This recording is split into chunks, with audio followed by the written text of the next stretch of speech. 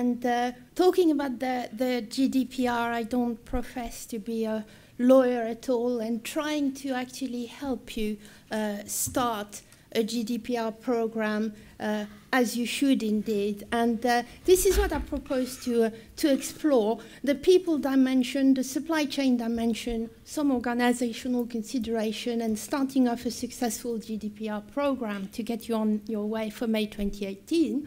Not forgetting, of course, that the most important step is to get a good lawyer, to Jonathan's point. So, the people dimension, let's have a look at this. By the end of 2016, there'll be 77.2 billion people. At the same time, 1.3 billion people, or 30% of the population, will actually work routinely remotely. Added to that, there'll be 6.4 billion connected things. See the landscape. So, the faster we connect, digitize, transform, and innovate, well, basically, criminals do exactly the same thing. So data is, in fact, the new money. So we have so many data breaches, frequent losses, and everything else. The digital age undeniably has eroded privacy, and it's redefined it as well. I mean, do we understand the concept of privacy anymore? So, for example, very recently, 98 million accounts on the Russian website rambler.ru hacked. Lifeboat, gaming forum website, 7 million accounts leaked. Last FM, as you've seen in the last couple of weeks, 43 million. And perhaps a more embarrassing one in here, 800,000 users on browsers. So this is where we are. There's lots of data about. So there's more data. It's easier to get. It is therefore cheaper for criminals. So, and if you needed any more proof, let's have a look at this. Cybersecurity lately, largely because of what happened to Sony. Companies and individuals are more concerned about the safety and privacy of their information than ever. President Obama has unveiled a number of new proposals this week to crack down on hackers, and he plans to address this in the State of the Union speech on Tuesday. And it's great that the government is working on this, but the truth of the matter is we need to do a better job of protecting ourselves. You know, the most popular password in the United States is password 123. And as long as that's the case, we're vulnerable. So today we sent a camera out on Hollywood Boulevard to help people by asking them to tell us their password. And this is how that went. We're talking about cybersecurity today and how safe people's passwords are. What is one of your online passwords currently? It is my dog's name and the year I graduated from high school. Oh, what kind of dog do you have? I have a Chihuahua Papillon. And what's its name? Jameson. Jameson. And where did you go to school? I went to school back in Greensburg, Pennsylvania. What school? Hempfield Area Senior High School. Oh, when did you graduate? In 2009. Oh, great. It's like my cat's name and then just like a random number. Okay. Have you had this cat for a while? Yeah, she's my childhood pet. Aw. And what's her name? Her name is Jolie. Jolie. So like a password of yours would be Jolie and then a number. Yeah. Like number 1? Like my birthday. Oh, when is your birthday? June 12th. Oh, nice. So what year were you born? 95. Oh, great. So Jolie, 6, 12, 95. Yes. Got it. So you mean to give my password right now? No, I cannot do that. But we all want to know what it is so we can tell you if it's strong or not. Oh my goodness. Let me think. Okay, one is Tel Aviv. Yeah. 4, 6, 8, and then Israel. It's only 3, but it's, you know, it's for me it's strong enough. 1, 2, 3, 4. Gemma. 1, 2, 3. Spelled G-E-M-M-A. Most of them are Italian. Oh, beautiful. Yeah. Like So what? What's a good Italian password? my grandma's name. What's your grandma's name? Maria. Maria. So Maria is your password? Oh yeah. Oh yeah. Yeah. Well, the important thing is they learned a terrible lesson. Right. These are not bad people. I mean, they're people you employ. This is human nature. So let's look at the personal data context of the GDPR. So we've got the concept of personal data has actually been redefined slightly in the GDPR. It includes things as location ID and so on and so forth, genetic, mental, economic, so we can think about biometrics and such likes, and we can also see the implications on things like Pokemon Go, for example. So personal data has been slightly redefined. It's more expensive than the original definition of the GDPR. Jonathan mentioned consent earlier on, so I won't dwell on that. There's change in there. And there's processing, so let's not forget. Automated and manual, it includes everything in relation to data, but also in terms of the adaptation or alteration. So it's a bit more comprehensive in terms of what you actually do with data and disseminating, making it available, combination, erasure, disposal, all those good things that we already know about in the current DPA. So that's the personal data context of the GDPR. So let's look at the supply chain dimension. So essentially, this has become an even more crucial problem because of the cloud. Everybody wants to move to the cloud for very, very good reasons.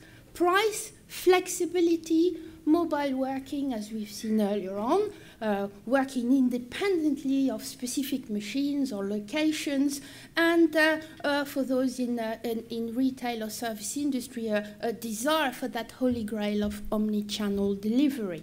So digital transformation itself actually creates modern behaviors and increase the reliance on cloud services and other third-party managed services. I mean, we now live in what we call the API economy. And you could see the implications of this ranging from the jurisdiction, access, data ownership, tenancy, and so on and so forth, which you're all already familiar with. So cloud is exacerbating the problem. The reality of things is that 75% of cloud applications are not ready for the EU GDPR. So think about the supply chain here. So if we look at the context, so we've got three things I would like you to look about. The context of the controller, basically the accountable entity. The concept of the processor that processes the data on behalf of the controller. And then we have the accountability. Controllers must be able, essentially, to know everything, as Jonathan will attest. It is their responsibility, and they must have policies in place so that all of their activities in relation to personal data actually comply with the standard. So, and therefore, you know, we have to look at the landscape challenges. So we have several challenges. The first one is environmental. Environmental challenge, as we've said earlier on, we're all digital, hyper-connected, always on, and so on and so forth. In information security terms, there is no perimeter anymore. And if you think there is, you're actually fooling yourselves. It doesn't exist. We have an extended supply chain, and people are obviously the weakest link, as we've seen. So first is the environmental challenge. Secondly is the criminal challenge. The criminal challenge is that criminals evolve rapidly. They evolve rapidly with technology. They evolve rapidly with the environment. They actually design malware to actually fit in with tools that people use regularly so that they are undetected. And they've moved from targeting systems, well, they still target systems, but now they target humans very, very successfully. And then we have the business context. And the business context means we have a complex regulatory landscape. So it's not just about the GDPR. For those in financial services, we've got the Payment Services Directive 2, which for the first time actually includes not only security requirement, but also authentication requirement.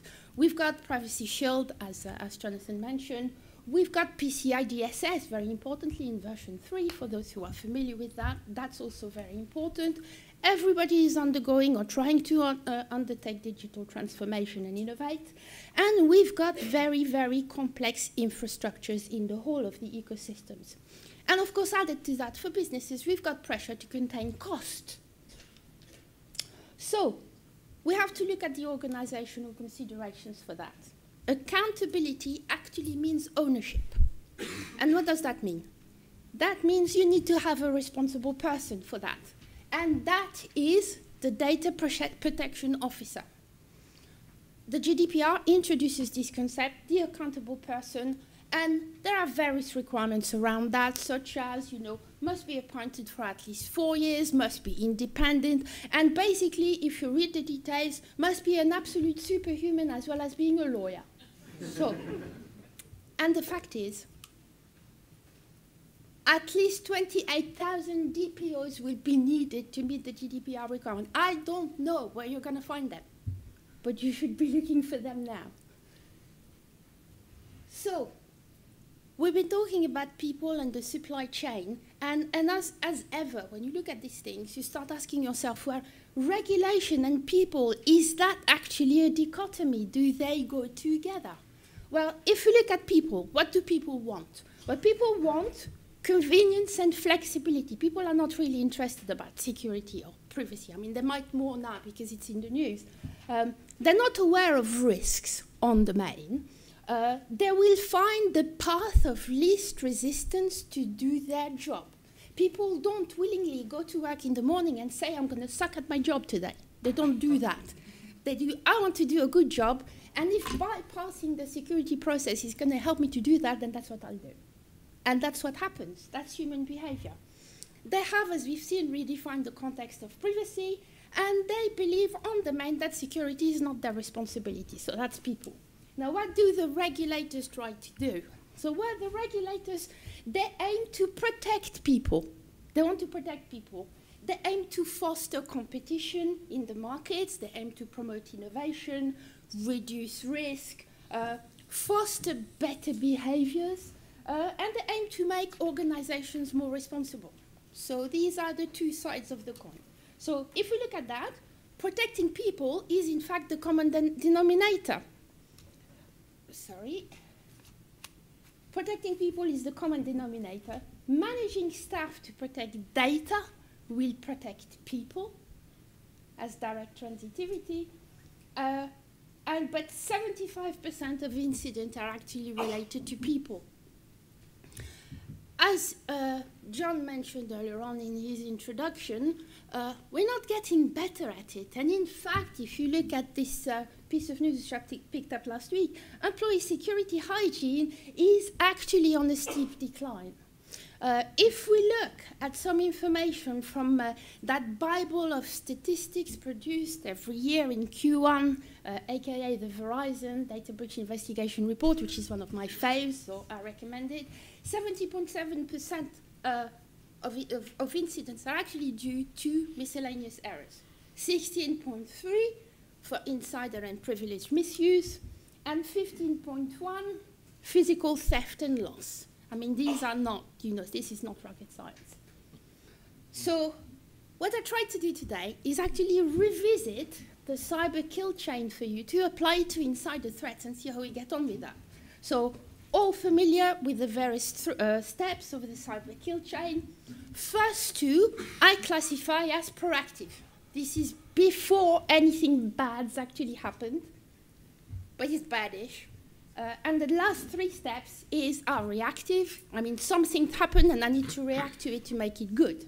Obviously, on the left-hand side, it's cheaper. On the right-hand side, it's more expensive. Common sense. So, first of all, phishing. Very, very big problem in terms of cybercrime. So what actually happens in the cyber kill chain in phishing? So we've got phishing. Then you have either an attachment or a link, not necessarily email. It can be social media, but generally this is what happens. Then you have a person that is targeted. Essentially, that's your reconnaissance phase of the kill chain.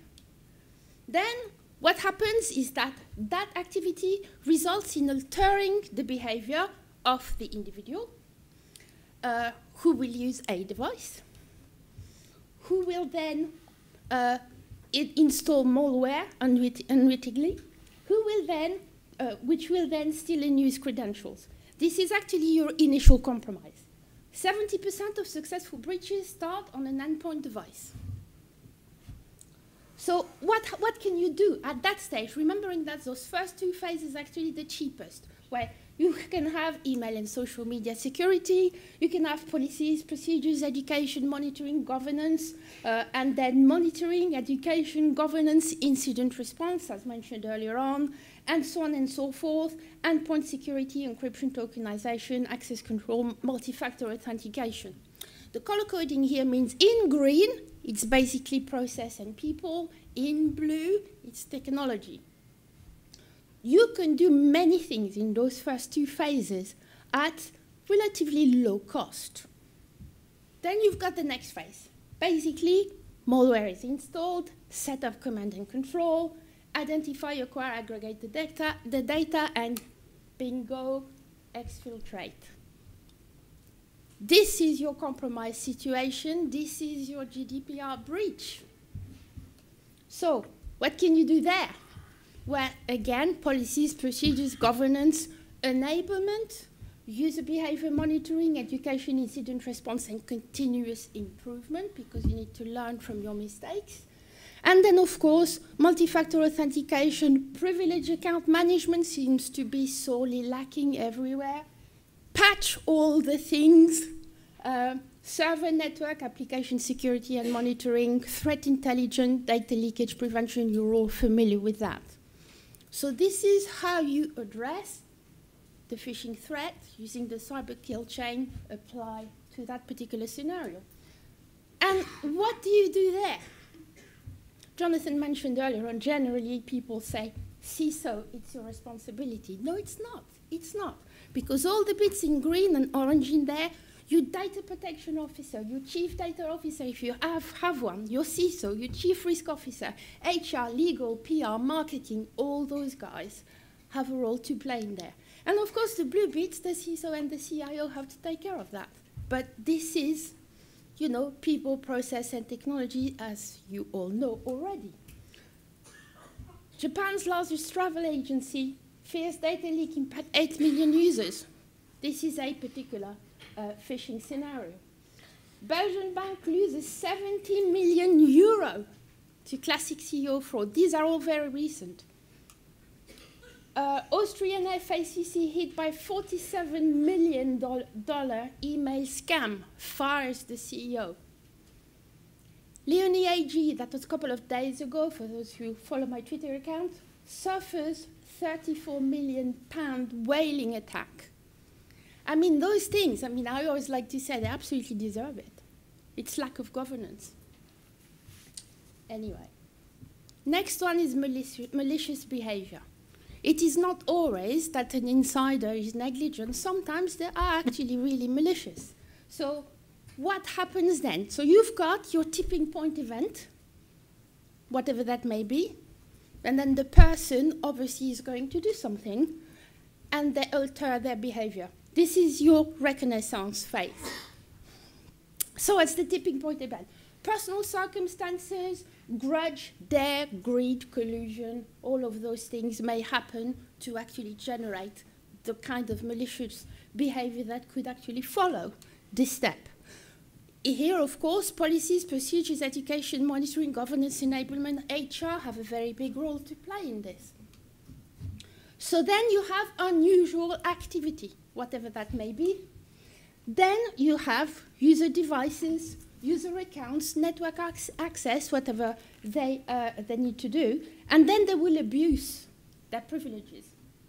They'll abuse their privileges. That is your initial compromise. They're going to do something they're not supposed to do. So 77.6% of successful breaches are actually caused by privilege abuse. So what can you do there? Again, the same thing, behavioral analytics, endpoint security, data classifications, policies, procedures, education, and all of those good things. monitoring, governance, access management, and privilege account management. Again, I say not enough of that going on. Then they search for data, they capture and hide the data, and bingo, they exfiltrate. That's your compromised situation, that's your GDPR breach. Any time before that is not yet, but you can stop it. Again, same thing as before. And again, same thing as before. These are the guys that should do it. There we are. T-Mobile, Czechoslovakia, data leak. Morgan Stanley pays $1 million SEC fine over stolen customer data. And of course, the Panama Papers, which made the news last year extensively. Greenwich University suffered second data breach this year in apparent revenge hack by a former student. He was actually a security student, and he didn't pass. And he said, well, I'll show you. So, and more recently, I think a couple of days ago, retiring sysadmin fakes cyber attack to get away with data theft. Then the next thing is miscellaneous errors.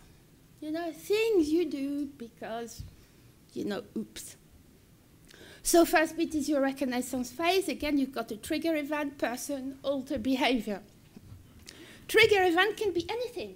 Deadlines, long hours, personal circumstances, lack of security controls, unaware of policy, non-segregation of duties, insufficient governance, and my favorite one, lack of coffee. Again, same thing as before. And then you have normal activity. It's very difficult to spot normal activity because it's normal. So then user devices, user account, network access. Then you use your credentials, and I'm orange. Use your credentials, and then essentially 8.7% of successful breaches are caused by miscellaneous errors. Same thing as before. And then here we are. Initiate legitimate action, perform legitimate action, cause damage by mistake. That is your compromised situation and your GDPR breach. Omission, data entry, programming error, gaffe, disposal error, all of those things that you may do which you're not supposed to do, but it was a mistake. And again, it is the same thing, adding a bit of other things in there in terms of disposal, decommissioning, policies, process control, DevOps, and all of those good things. And hey, GDPR was one of those, and the leak of prison officers' information at the beginning of the year was another one, and very recently, beauty site, strawberry.net, lets anyone read customers' personal information on the net. That's an error, that's a mistake. Same thing as before, all those guys. So, and then you have theft and loss. Again, same thing. Trigger event, person, alter behavior. Same thing as before, it can be anything. And as you can see where it's going, you can use the kill chain to actually do that. 15.1% of these incidents are caused by physical theft and loss. Physical document knowledge or whatever else you may be leaking. Again, the same thing as before. And here we are. We have a compromised situation and therefore a GDPR breach. And it's all of those things that we try to protect ourselves from. And again, it's the same thing as before as well. And it's the same thing as before as well. All of those guys need to be involved, and you can do it. Laptop breach. There are many in the news. Quarter of banks' data breaches down to lost phones and laptops. Whitehead Nursing Home, that was earlier on last week. And more recently, that was yesterday, issues warning on possible data breach. And cooperation is key. So what I've tried to do is actually summarize that for you. You can see there are not many things in there that help you start a successful GDPR program. And again, these are the people that need to be involved in doing that. And the two strategies are actually completely complementary and prove that compliance doesn't equal security, but good security will invariably lead to compliance. So The next 3 slides are actually, I'm going to whiz through because it's just to show you that there are actually science behind that. And it's essentially showing you that on the GDPR, noting the articles, this is all the articles you hit by actually dealing with those things. So access control, same thing again here. And operational control, again, the same things with the article noted. The organizers will actually make those slides available to you online. So, recap. These are the articles that are being hit by all of that. Just to show you there's some science behind this. I have actually done the same thing with PSD2 and with PCI DSS. It works exactly in the same way. And this is what it means. Essentially, what you already know, it's about people, process, and technology. And these are the people that should be looking at it. So it's about managing the highest risk. Given the reliance on third parties, on cloud, third-party vendor breach is still a major cybersecurity issue in 2016. It's the same thing for the supply chain. As you can see in there, contractual control, procurement control, processing control, and transfer control. And the articles are pertaining to that. And I'm only a couple of minutes away. And as you can see, another breach here, former vendor inadvertently shared patient health information on the internet. So this is about the supply chain. And more recently, the Scorpion submarines, who have now lost any further orders from India. So GDPR implementation date, May 2018. You can't actually stop the storm, but you can definitely see it coming. And this is it. So common denominator in 75% of incidents is people. 63% of all data breaches are linked directly or indirectly to third-party access. So, start of a successful GDPR program, I got to it. Appoint a DPO, full-time or otherwise, even though, if you have less than 250 employees, you don't have to, but I suggest you should anyway, and ensure cooperation with the various members of the organization. DPO to establish staff data protection program to address insider threats, phishing, whaling, miscellaneous errors, lost and stolen, malicious behavior. DPO to establish a supply chain review program that looks at procurement processes, security posture and accreditation, contracts, and data location and transfers.